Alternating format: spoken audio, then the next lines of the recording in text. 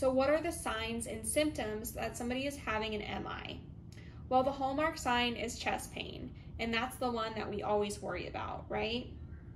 But there are other signs and symptoms that can accompany chest pain, or other signs and symptoms that can stand on their own, and it can still signal an MI even if the patient is not having chest pain.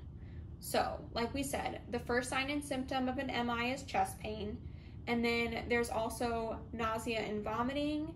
The patient could be short of breath, they could be sweaty or diaphoretic, and they could be pale or a little gray. And if they're gray, that's a really bad sign.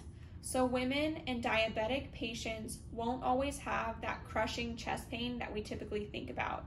Sometimes they can have symptoms more like fatigue or some of those other symptoms that we talked about earlier.